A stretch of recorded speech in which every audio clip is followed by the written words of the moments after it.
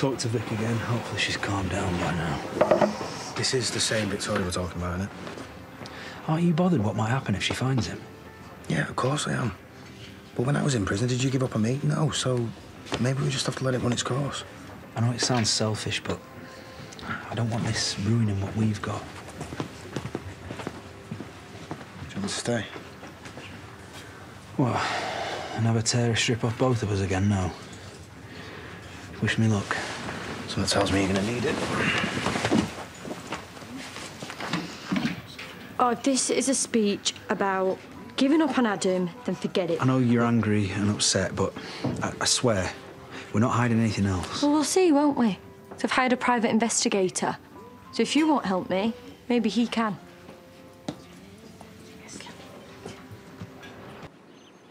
So there's Right. a picture of him, which is actually on our wedding day. Yeah, that's him. Good-looking boy. He's not too bad.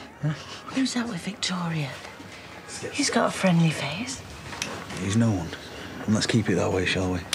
And thank you for coming so quickly. I know I blurted a load of stuff out over the phone. It probably sounded far-fetched. Trust me, I have seen and heard everything. But it might be a good idea to go over some basics.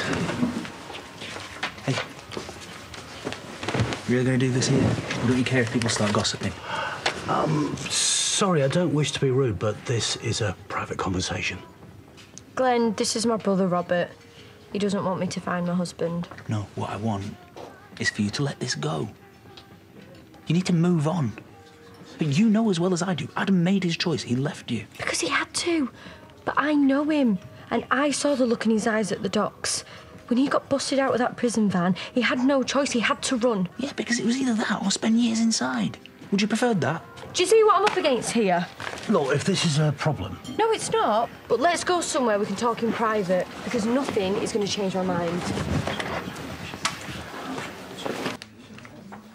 Have you seen him? Looks more like someone's uncle than a PI. Look, why don't you go check on your mum and I'll order us a couple of drinks. Well, I'll set the wheels in motion and I'll be in touch soon. Well, thank you for everything. No, don't thank me yet, but rest assured, I will do whatever it takes. Oh, OK. It's all right. Right, OK. Bye now. Bye.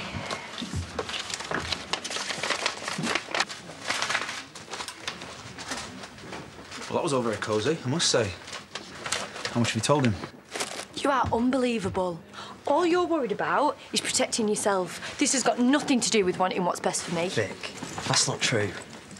None of us want to see you get hurt any more than you already have been. Oh, yeah? Well, maybe you should have thought about that before you sent Adam on the run and ruined both our lives. Well, how's your mum? Worrying about what readings to have at Grace's funeral. Can't even imagine how difficult that must be to deal with. Well, at least Sarah's come round. Now all we need is to get our Debbie out of prison.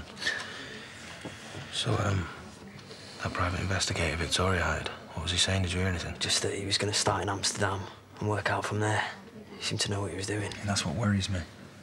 I mean, what if Adam hates being on the run and he's just looking for an excuse to come back? I don't even want to think about what that'll do to Mum. She's in bits as it is. Maybe I should try my contact.